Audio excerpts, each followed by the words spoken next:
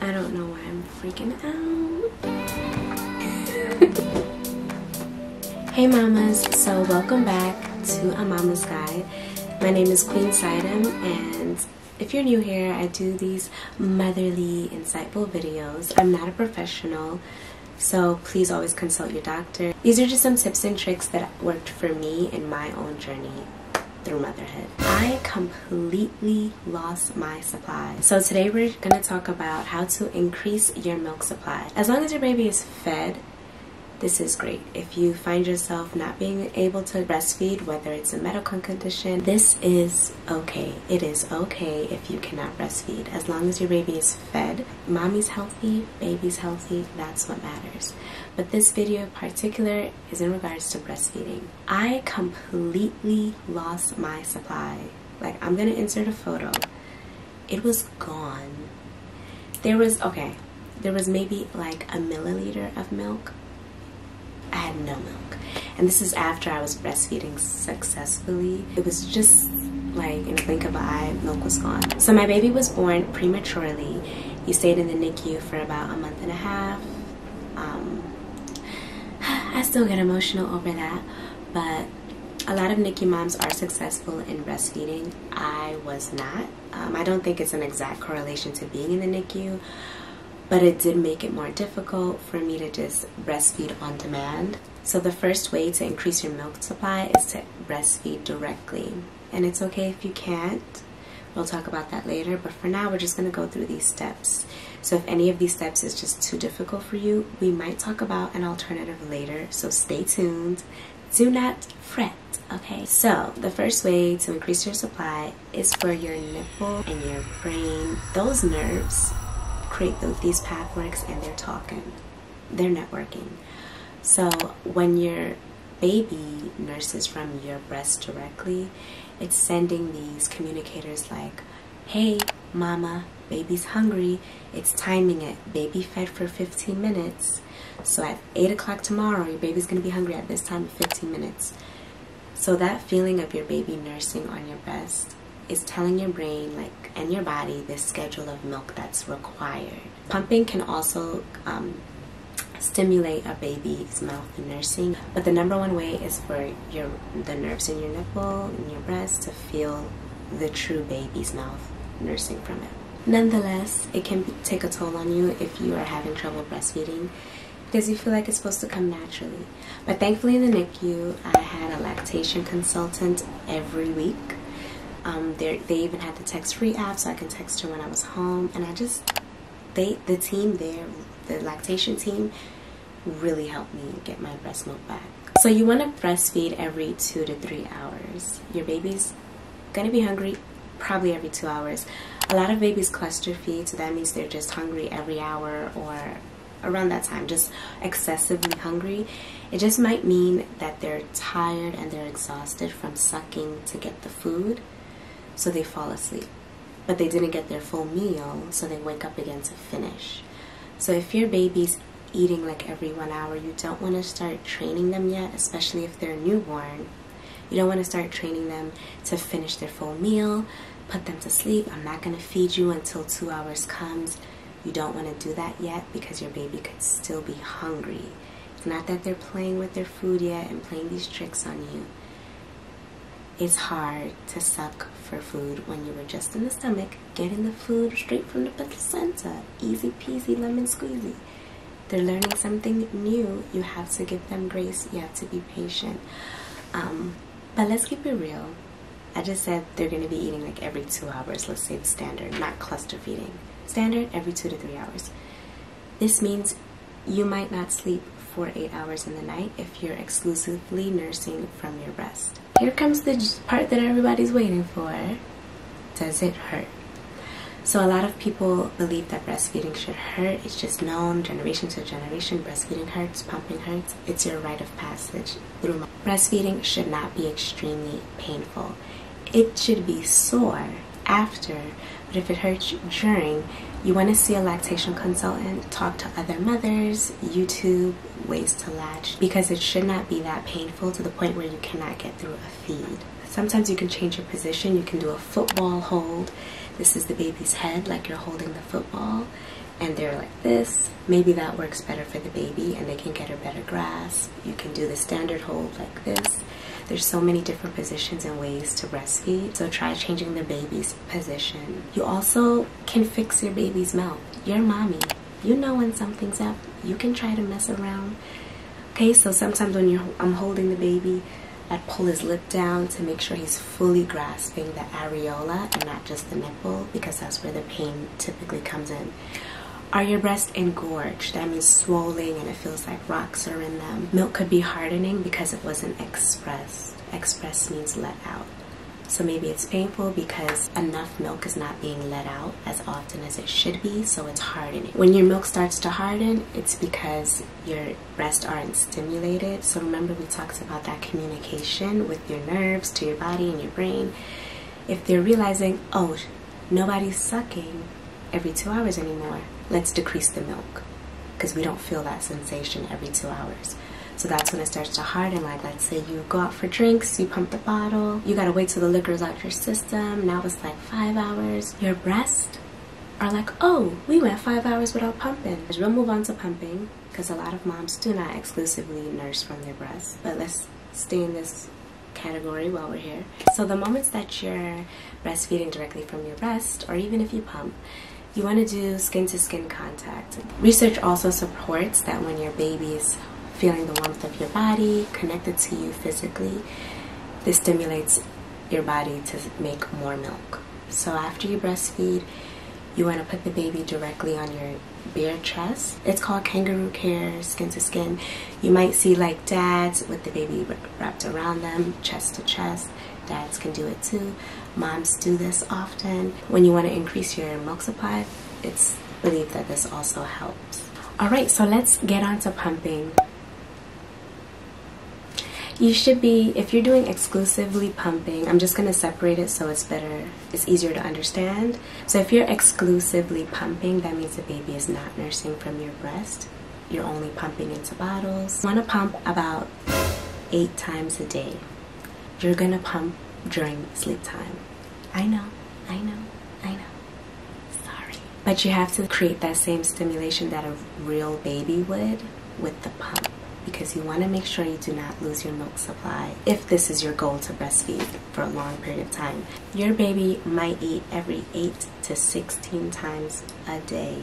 So just about every 2 hours, your baby is hungry. Most babies are not getting their full feed that one time they breastfed you. So you don't want to think, oh, he's not hungry, he just ate 2 hours ago. It's hard.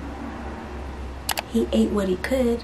He had to calm his body down because it was working out, and now he's ready to finish that same first meal. So you just want to be patient with your baby. And if you're pumping, you want to definitely try to pump a lot throughout the day, minimum 8 times. The pump matters. Your insurance can cover a pump at the hospital, but if you realize that your milk supply is dropping or decreasing significantly, you want to invest in a better pump with better flanges. So flanges are the suction parts, what sucks. There's different sizes. Some people say that pumping is extremely painful. You might have the wrong size flange.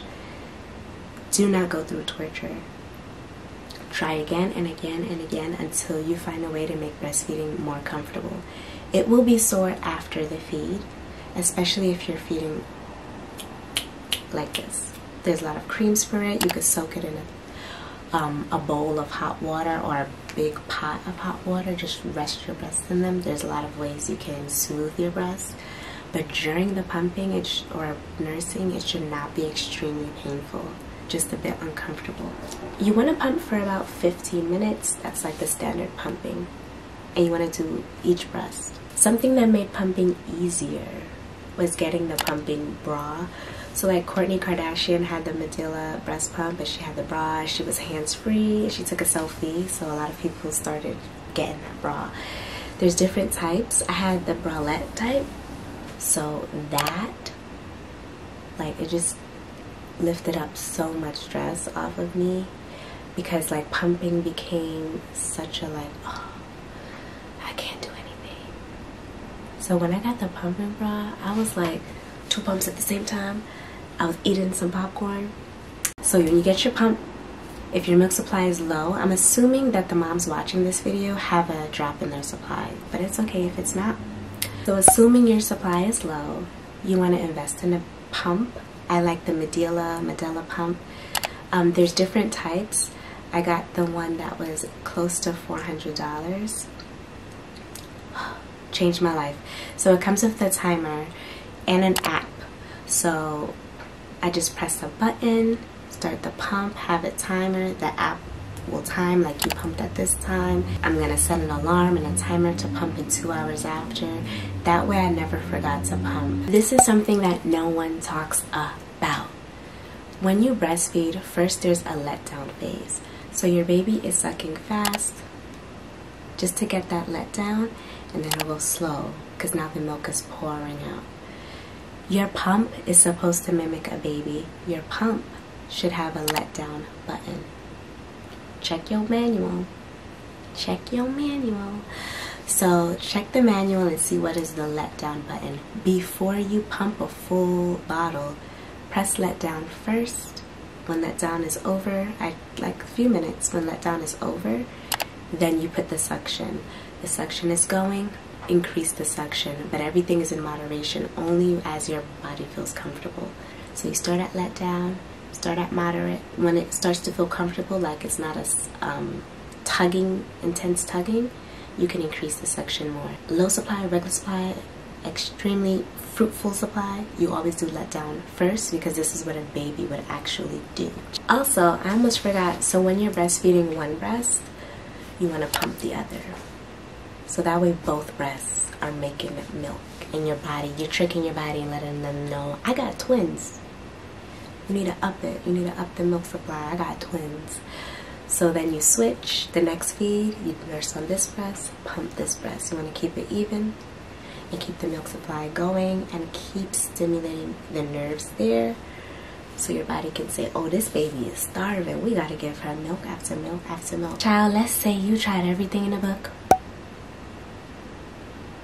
Pumping, cookies, nursing. You cut out pacifiers, you cut out all the nipple confusion things. There's something called power pump. Power pump should only be done once a day. It's okay to do it twice a day. When I did it twice a day, when my milk was completely, like I could not feed my baby breast milk because I only got this much each time, and I had to do formula because my baby needs to be fed. I did power pump. It's pretty intense. My breast would be extremely sore from power pump, but I really wanted him to have my milk just because he kept getting, not that your baby would get this, okay? My baby had extenuating circumstances where he was just sick week after week, day after day. It was something new. So when he had trouble with his digestive tract from the formula, he was diagnosed with a disease that's typically fatal, and he had to go a while without eating anything, without having formula, without having breast milk, without having nothing, because the intensity of the disease, they wanted to. He was fed through IVs, and this is just fats and liquids, and he was crying all the time and passing out. It was just really scary. This is not common at all. The percentage is so small. But just to say how bad I wanted to breastfeed my son because he was premature and because his stomach couldn't handle the outside substances. A lot of preemies can take formula. My son specifically, too many crises for him to stick with the formula. So he was doing formula because he needs to eat after he went through the phase with the IVs. But I really was like, I need to get my milk back. So power pump was very intense. But if you really want to get your milk back, I definitely recommend it. But it replaces a feed. So I'm not saying feed 8 times a day and then do a power pump. Let the power pump replace a nursing appointment. So girl, how you do it? I know I gave you a story, like cut to the point. Okay. You pump for 20 minutes. Do your letdown first. Pump for 20 minutes. Throughout that 20 minutes, you want to increase the suction as normal. Rest for 10 minutes. Now when I did the power pump, just because I had no milk, I did both breasts at the same time. Girl, I know.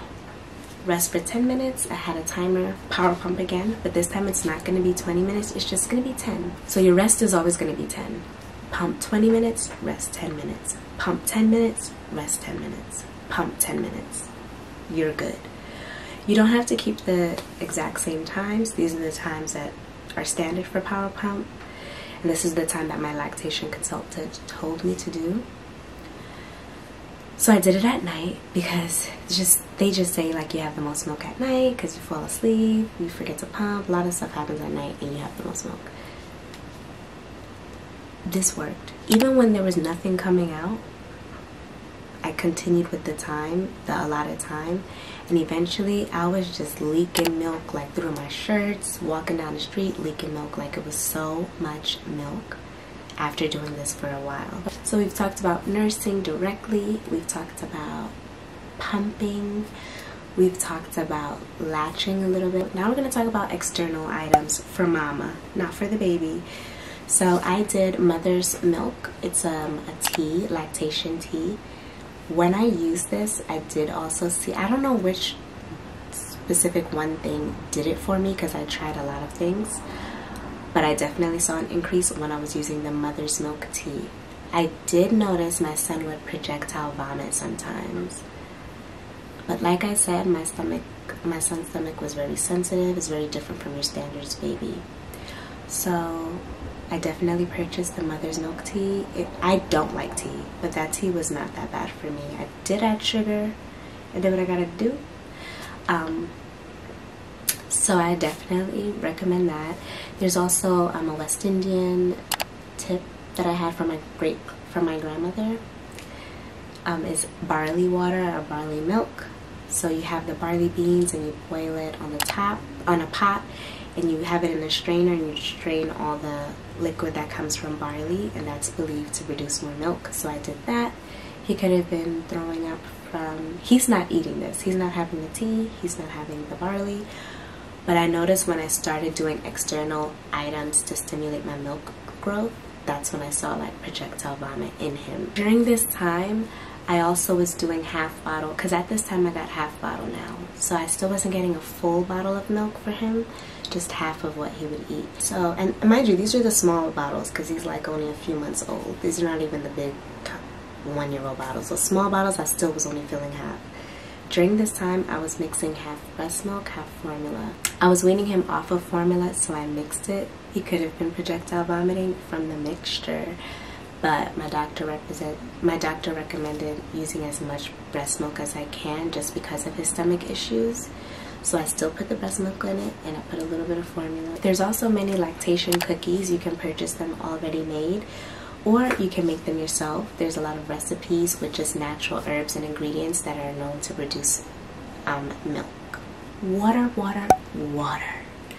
So a lot of people are going to tell you drink water. You have to drink lots of water. When you breastfeed, drink water. When you're sleeping, drink water. When you're thinking, drink water.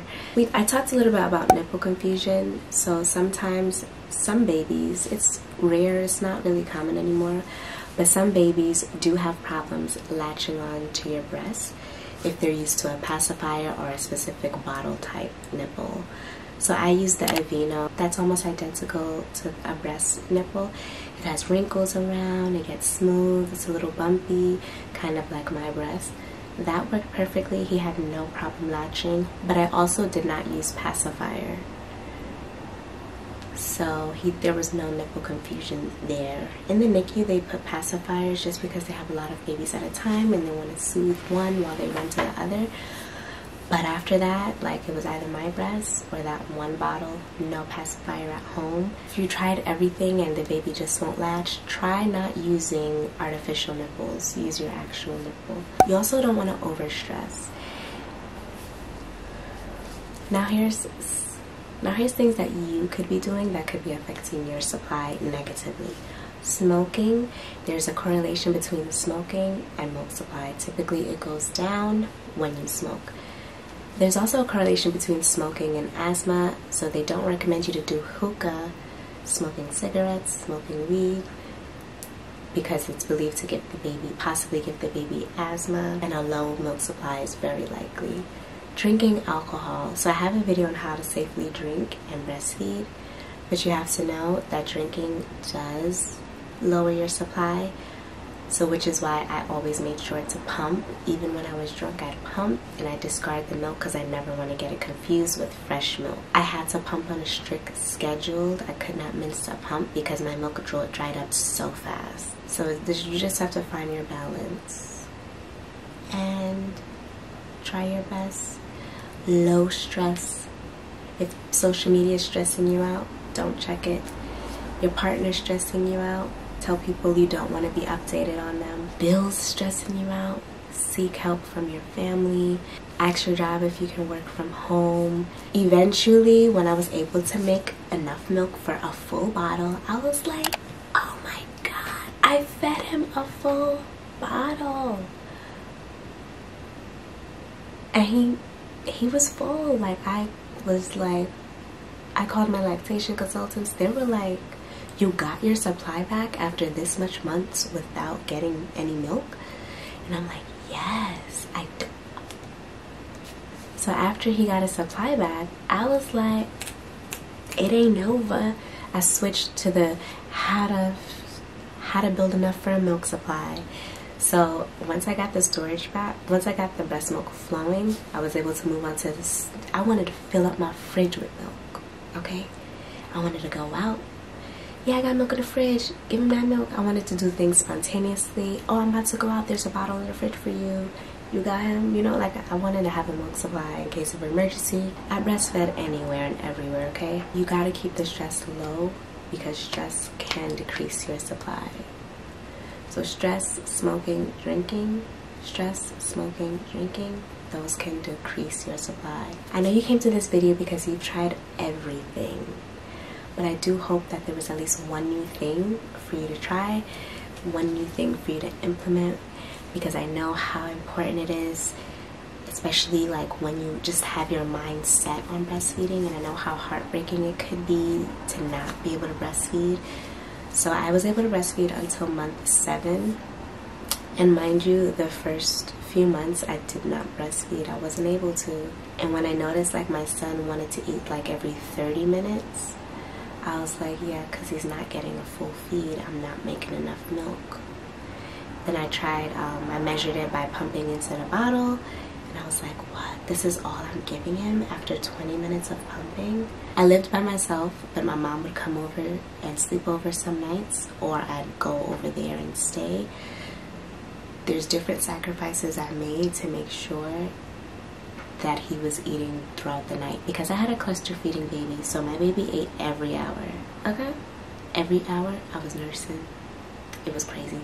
And you're gonna get a lot of feedback and pushback. Like, I've even been to the airport and I was, they had to stick something in my formula, and I was like, why are you doing that? I read online that you don't have to do that anymore if it's sealed.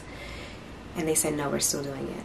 And then somebody on the line was like, back in my day, people just breastfeed from their breast. And I was just like, and it was a man, and I was like,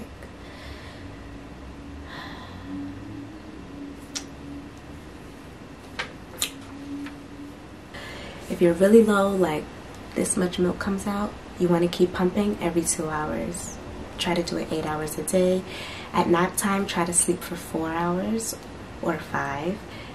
Wake up, pump both breasts, go back to sleep to get your other 3 hours in.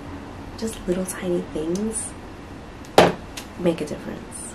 Thank you for tuning in. Be sure to check out my older videos and drop a comment and let me know what you'd like to see next. I love you guys and all the best. I wish you good luck. I will keep you all in my prayers. I pray that your milk supply comes back, your milk supply is fruitful and healthy, and you do what's best for your baby. If you do have to include formula, I did formula for months. I did formula for a minute, maybe 2 months I did formula. It's okay. You just gotta give yourself grace, give your baby grace, and do what works for you. You know what's best. A happy mom, a happy baby.